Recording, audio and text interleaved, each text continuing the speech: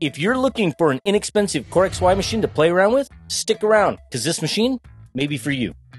This is the KLP1, a 500 millimeter per second monster from Kingroon, and it's only $379. I know, right? Crazy. This machine is going to be a tinker's delight. It's going to be for people who want to really play with the machine, who want access to a CoreXY machine at a really low price. But let me explain what CoreXY is for those people who don't know, who might be watching this, who might be interested. CoreXY is basically just a different motion system. So in a bed slinger, which is the Cartesian style 3D printer that I kind of have over here behind me, that is where the Y axis moves back and forth. That's the build plate. It actually moves forward, it moves backward. The print head moves on the X, and of course, the gantry on the Z goes up and down. In a CoreXY design, for the print head to move in any given direction, it requires two motors to work in tandem to move that head. And it's a much more efficient motion system, and it's a little bit more accurate. And of course, you get some speed out of it as well, which is why we see these crazy speeds out of CoreXY machines.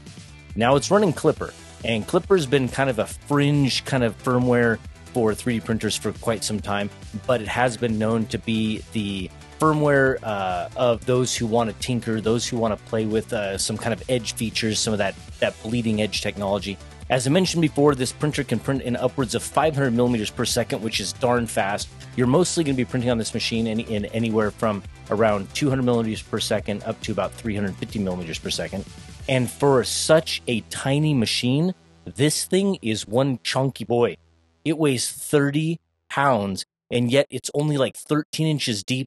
I think it's 16 inches wide, and it's about 15 inches tall. So that is one heavy, heavy machine in such a small, compact, like, form factor. Assembly was pretty easy. Pulling it out of the box, throwing it up on the bench was relatively simple. There were about 4 panels, I think, that we had to put together. There are 2 side panels. These are darkened acrylic panels. Put the side panels on.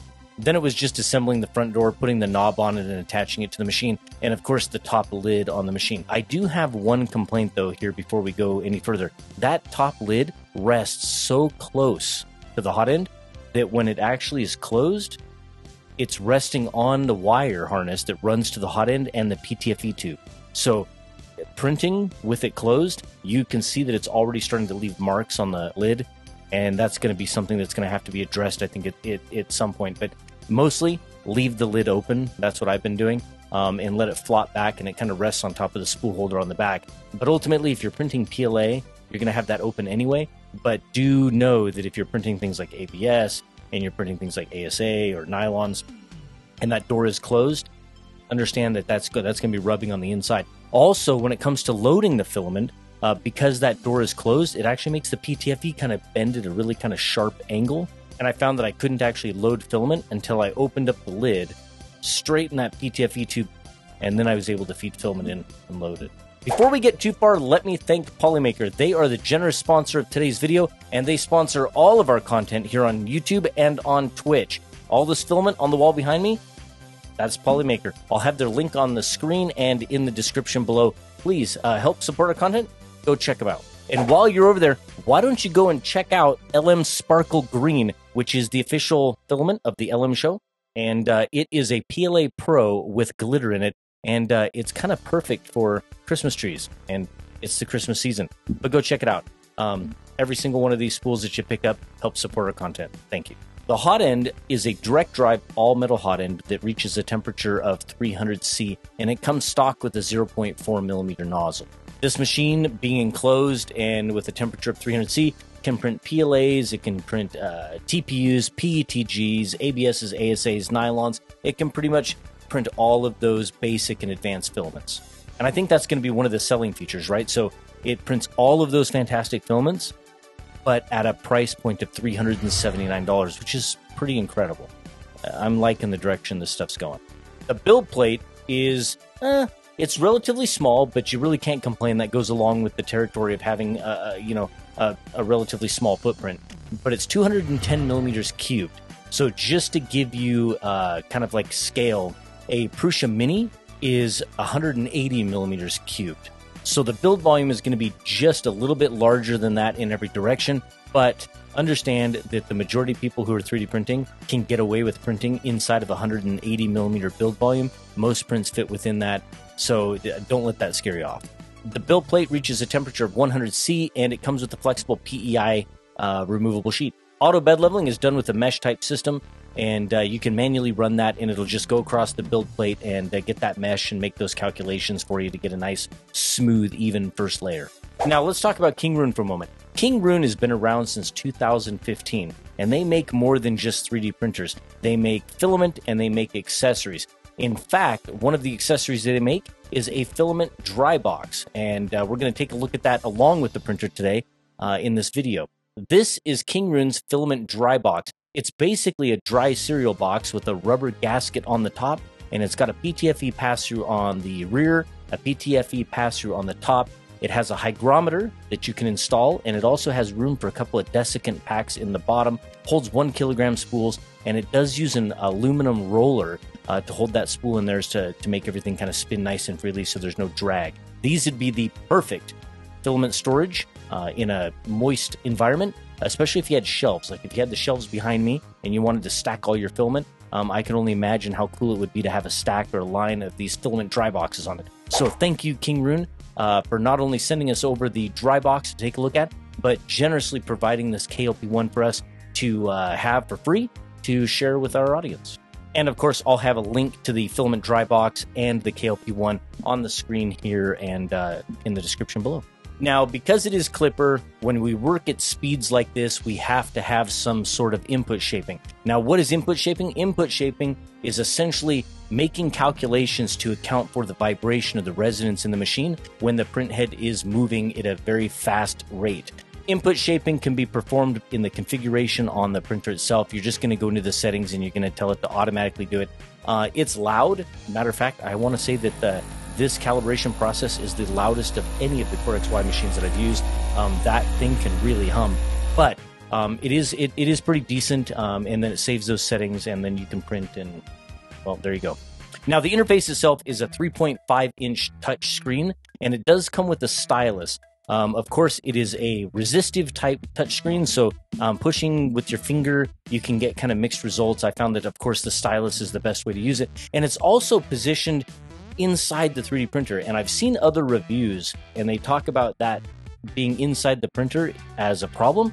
I actually find it's kind of nice. It kind of keeps the machine, the aesthetic, really clean and simple. I understand that if you're printing with ABS or nylon or things like that, and you want that door closed, that you're letting the heat out if you want to touch the interface, which can be an issue. But I would just say use the Klipper web interface fluid to do that. That's what I would do. But I actually felt that it's kind of nice to have that interface in there. The stylus is easy to use, and I don't know, I kind of like it.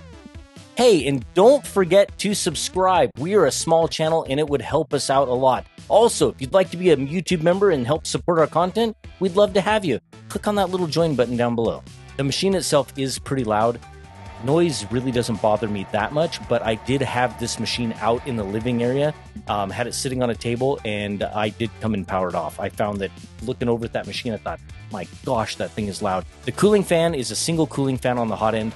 I would say that if I had any advice to give to Kingroon on this particular machine, I would probably upgrade the cooling. Having that single fan is just not enough, and you'll see in some of the prints that the cooling just can't reach around on the back side, and that causes some cooling issues. Ideally, I'd like to see cooling either on the front and back, or at least on both sides. As far as slicing goes, Orca Slicer, fantastic slicer. If you've used any of the bamboo machines, and you're going to be familiar with Orca Slicer, great slicer, full of features, and you're going to get the profiles for the Kingroon KLP1 on the Kingroon website. There's going to be a link there that you're going to be able to click, and that'll take you to basically a post that has all of the profiles that you can install on Orca Slicer. It's really easy. Once you open up Orca Slicer, you're just going to go reach up, I think it's to File, you're going to hit Import, and you're going to select Profiles, and you're just going to drag all those little profiles in. You send your prints to the machine with a USB key. You can walk them over, or of course, the machine does have Ethernet on it, and it does connect over Wi-Fi. I did see that there were instructions that you had to go in and edit the configuration file on the USB key and put it in the machine and all that.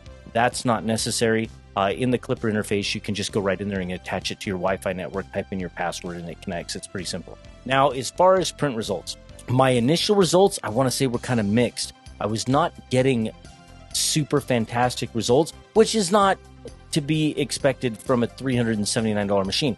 But I do think at $379, the way that it's built, the hardware that's in it, I mean, this thing's built so strong. It's built so well. The third time that I ran the input shaping calibration, I got the best results. And that can also come just simply because the machine being shipped, belts being tight, everything needs to kind of loosen up in there a little bit.